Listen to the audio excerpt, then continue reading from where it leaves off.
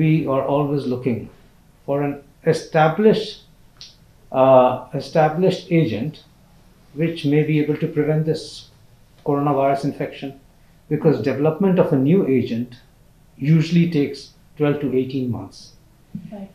And therefore, while it's too premature and early to say whether this indirect evidence will translate into prevention Right. of coronavirus infections, trials have already started. In fact, 6 trials have already started of BCG vaccination being given to corona health workers, or health workers taking care of corona patients, and in patients above the age of 60, to see whether it actually prevents coronavirus infections or actually decreases the severity of coronavirus infections. So I think we're looking at another exciting, perhaps, area, perhaps another drug which is already available to us and we have experience of using it.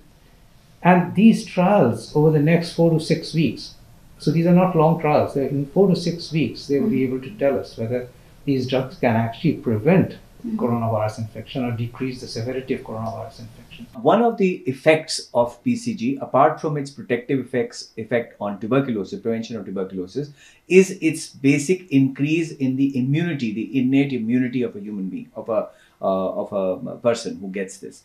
And this increase in the immunity actually enables the person who's been inoculated to fight infections. And it has been known, it has been seen that it has, it increases the immunity even for patients with virus infections, for bacterial infections. And this is actually what is being touted as something which is going to increase the immunity against the COVID-19 onslaught as of now.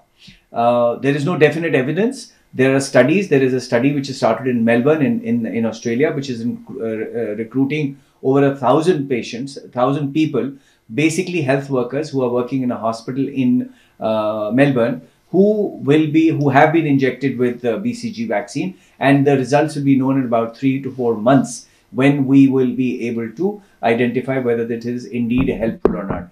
I think within the next 3 to 4 months, they will have some evidence which will probably tell us that the BCG is indeed protective and it is actually supplementing our innate immunity and preventing the intensity of COVID-19. It's not that it's going to prevent you from the infection. It is hopefully going to reduce the intensity, which means that people, whoever suffer, will not have very severe symptoms and the severe disease.